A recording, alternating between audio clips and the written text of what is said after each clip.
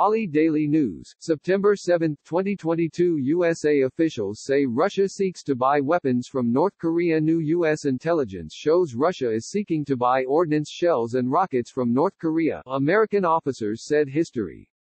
While Russia's minister to the United Nations denied the allegations, White House prophet John Kirby said Moscow's inquiry shows Russian President Vladimir Putin's despair amid the war in Ukraine. UN warrants presently bar North Korea from dealing munitions to other countries. It has tried to strengthen relations with Russia since the launch of the war and also expressed interest in transferring workers to rebuild Russia-enthralled homes in eastern Ukraine. Washington announces limits on chips-funded companies' activities in China. The United States Secretary of Commerce said tech companies that admit plutocrat under the new Chips and Science Act will be banned from erecting advanced chip manufactories in China for 10 times. For the Net Politics blog, CFR's Adam Siegel previewed the Chips and Science Act. Thailand lawgivers are set to bounce on whether to strip the junta-appointed Senate of the power to choose Thailand's coming High Minister. Opposition parties have failed to advance several analogous movements in the history. Syria, Aleppo airport forced to close after Israeli attacks. Syria's transportation ministry said Israeli airstrikes took the field out of service for the alternate time in a week.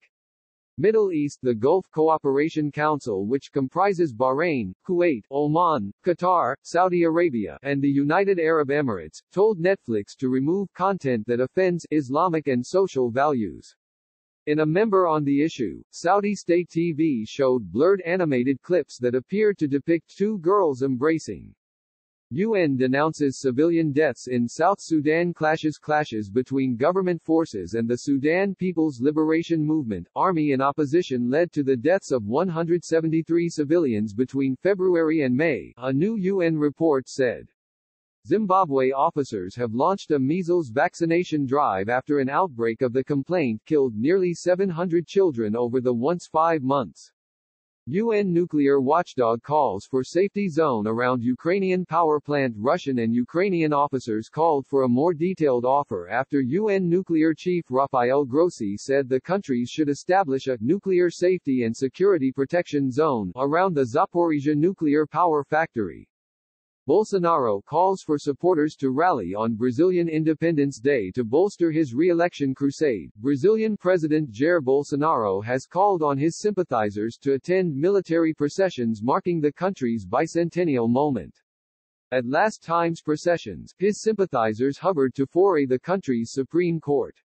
For Foreign Affairs, Oliver Stunkel discusses how Bolsonaro threatens Brazilian Republic. Chile President Gabriel Boric replaced 5 press members, rebalancing his press with further central numbers after choosers rejected the country's new draft constitution in a vote on Sunday. Health officials, COVID-19 could be treated more like flu going forward. White House COVID-19 response fellow Ashish Jha said most Americans will probably need a single, periodic vaccine to give year-long protection against severe illness. This backgrounder looks at global COVID-19 vaccination sweats. Please subscribe if you like our daily news brief.